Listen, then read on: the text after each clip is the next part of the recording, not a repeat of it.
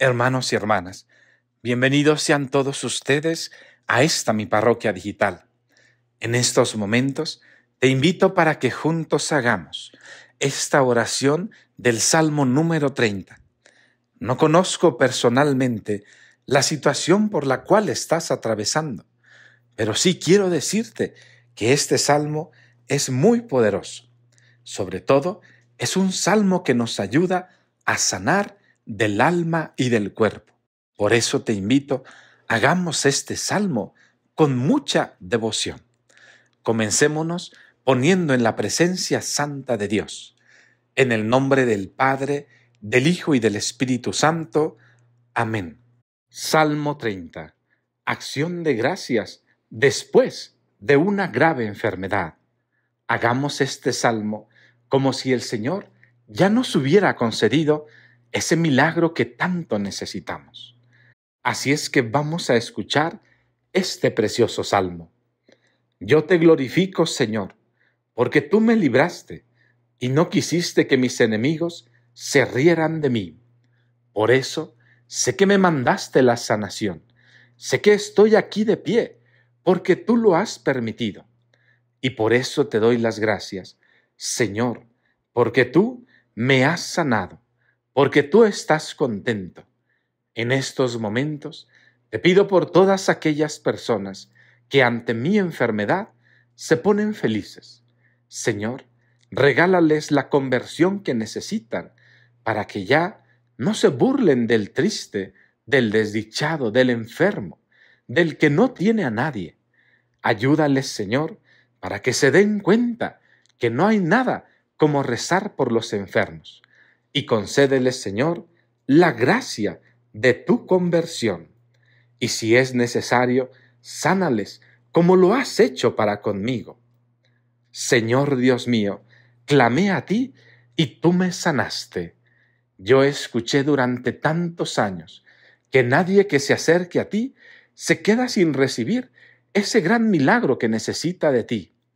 Por eso me siento tranquilo, Señor, porque sé que es a través de tus santas manos que he recuperado la salud.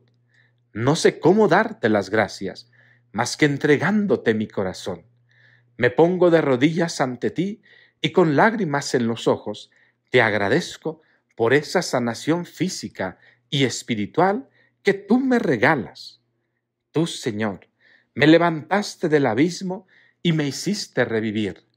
Ante la enfermedad, yo estaba triste, abandonado, preocupado, estaba totalmente desanimado. Mas, sin embargo, Señor, a través de la sanación, tú me levantaste y ahora soy otra persona, más agradecido, más dichoso, muchísimo más contento. Y por eso te doy las gracias, Señor, porque me has dado unas nuevas ganas de vivir, unas nuevas ganas de echarle ganas y de no rendirme jamás. Gracias, Señor Jesús. Y es que mi enfermedad era tan grave que casi estaba junto a los que bajan al sepulcro. Por eso, Señor, te agradezco muchísimo, porque a través de esta sanación puedo afirmar que tengo una nueva vida. Y por eso digo a todas las personas del mundo, canten al Señor, den gracias a su santo nombre, porque su enojo dura un instante y su bondad toda la vida.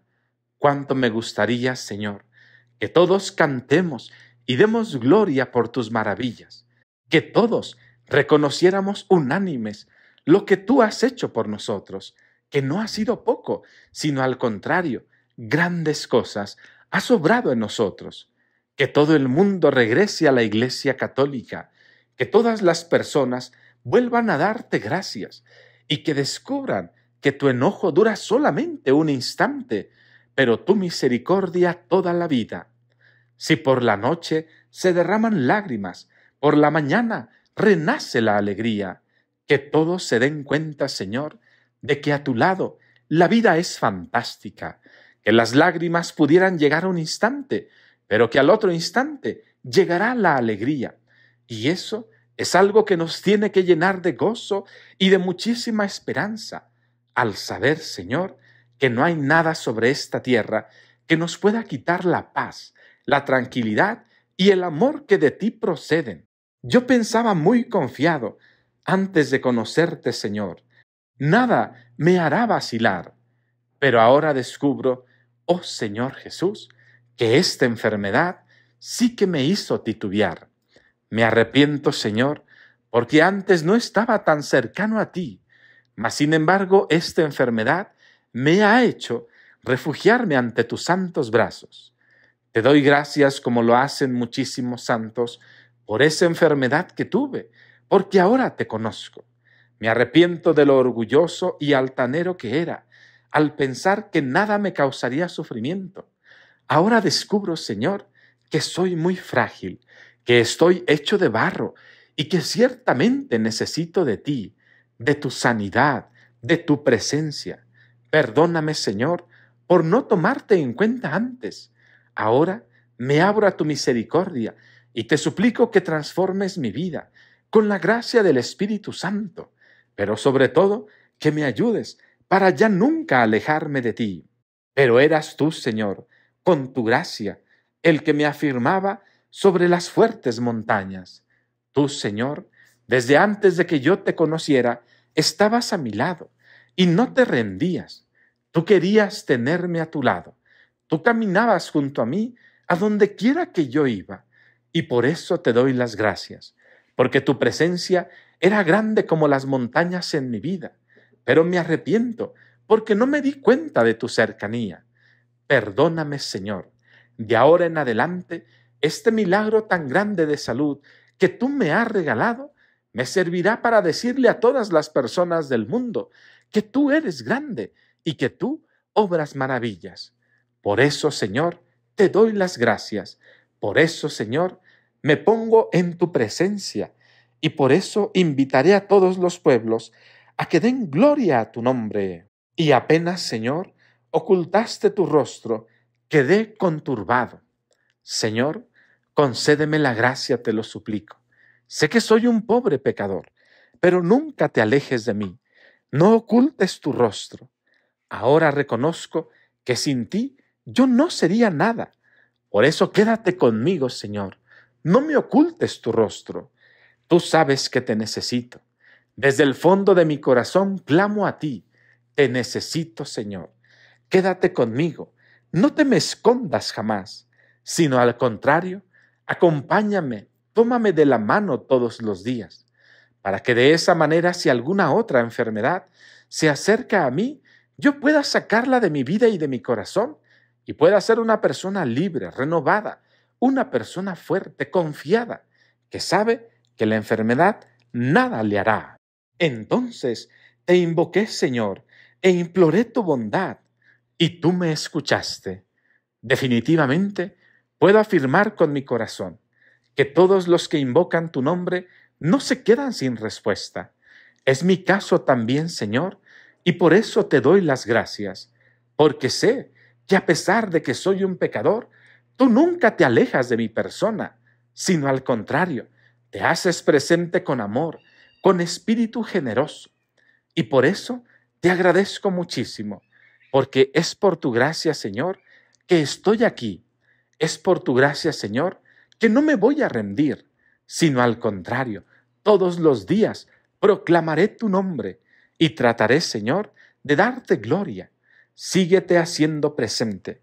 Cuando te invoque, Señor, regálame un abrazo lleno de cariño, porque ¿qué se ganará con mi muerte o con el que yo baje al sepulcro? Nada, Señor. Sé que mis enemigos nada ganarán. Sé que la enfermedad, si me vence, nada ganará. Por eso, quédate conmigo y ganemos juntos. Tú ganarás una alma para el paraíso, una alma para la salvación, y yo ganaré alegría, espíritu fuerte, gozo, tranquilidad. Podré irme a la cama sereno. Podré saber que no hay nada en este mundo que me venza, porque tú estás conmigo.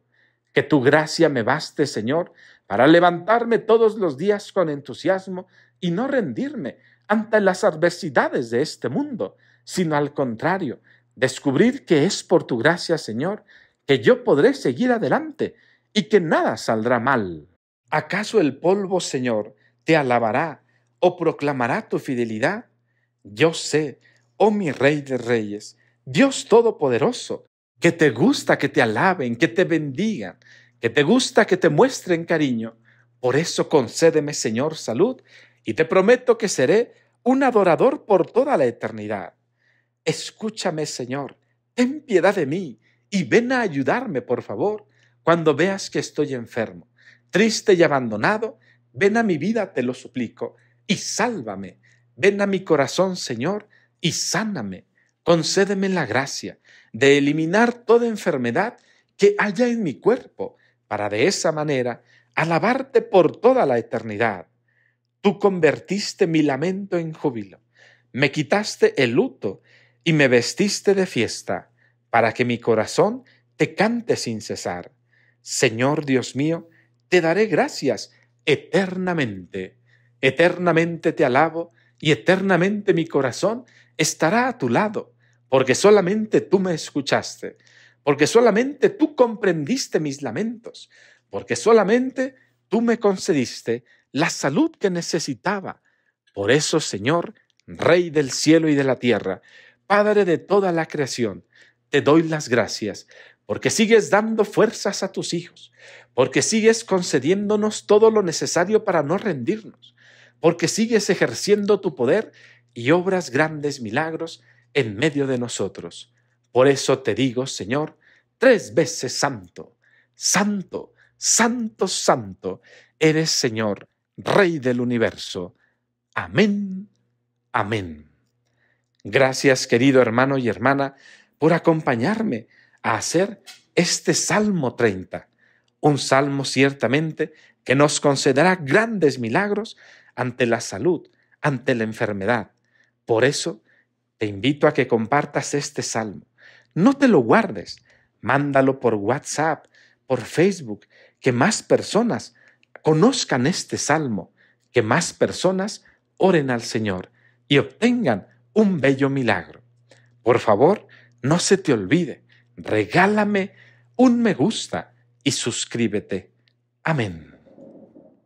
Vamos a ofrecer esta santa bendición por la conversión de los pecadores. Señor Jesús, te pedimos que esta bendición llegue a todas las personas del mundo, en especial a aquellos que necesitan arrepentirse de sus pecados, a aquellos que necesitan dejar atrás sus culpas, a aquellos que están sumergidos en los vicios. Ayúdalos, Padre Santo, y así como convertiste a Zaqueo con una sola mirada, convierte a todos aquellos que hacen el mal. Ayuda, Señor, a que la salvación llegue a este mundo. Amén.